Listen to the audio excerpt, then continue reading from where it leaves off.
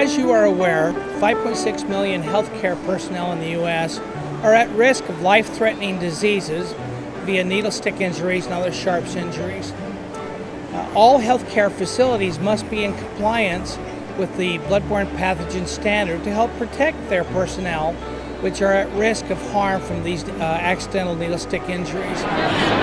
When I was a nursing student in my first job as a nurse extern, on my very first day, I was following a nurse around, and she was starting an IV, and I was watching, and she was putting an IV in a patient that had a high fever, confused, and she was putting it in, and he grabbed everything from her and stuck me and said, "How do you like that?" My very first day working in the hospital.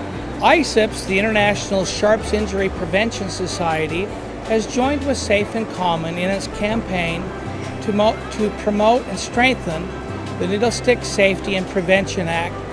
We're trying to raise awareness of needle stick safety and other sharps injury prevention. I think people are always in a hurry, and we're forced to do more and more with less people and less time, so I think there's a lot of the hurry up attitude and just try to get the job done and not worry about what could happen. I think the more safety devices that we can have, the more well-received that product is with the staff. If they perceive themselves as being much safer with it, they'll still have the element of caution with it.